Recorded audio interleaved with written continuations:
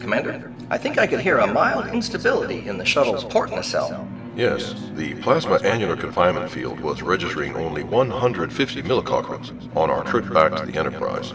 Sure was great to top off our supplies at that remote trading post on Gamaji 2. We were quite short on many items for our resupply runs to the nearby Drapani colony worlds next week. It sure was crowded, due to its excellent location on the main Alpha Beta Quadrant trade route.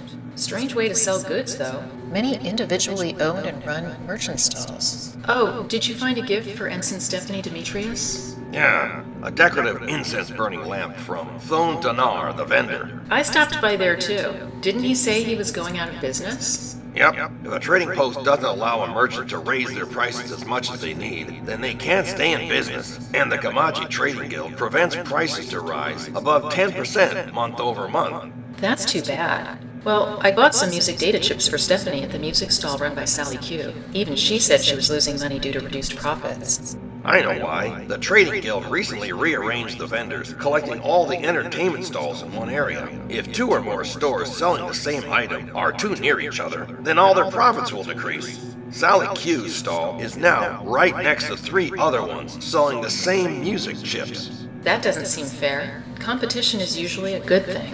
Where's Ensign Stevens? He's supposed to coordinate the unloading of the cargo. Excuse me, crewman, I couldn't help overhearing. Yes, sir?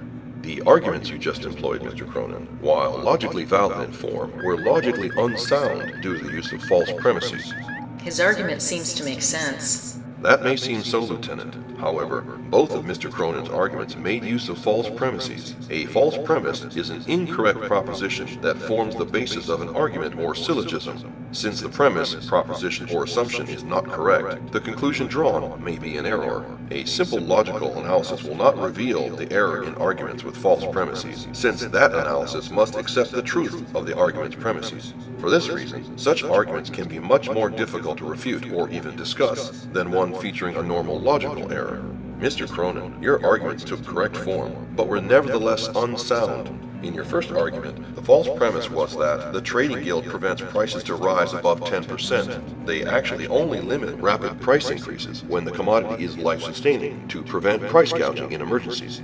That argument's conclusion is in fact false, as vendor Thone Danar's statement that his lamp shop was going out of business was only a marketing ploy. Another feature of an argument based on false premises that can bedevil critics is that its conclusion can in fact be true, such as in the case of your second argument. The false premise was the first one. If 2 or more stores selling the same item are too near each other, then all of their profits will decrease. In the case of the Gamaji Trading Post, there are more customers than can be accommodated by the stalls, and food vendors have usually been collected together, yet they do not suffer due to aggregation. Despite this false premise, the conclusion happens to be true. Sally Q, who I acquired Vulcan sheet music from, is losing money.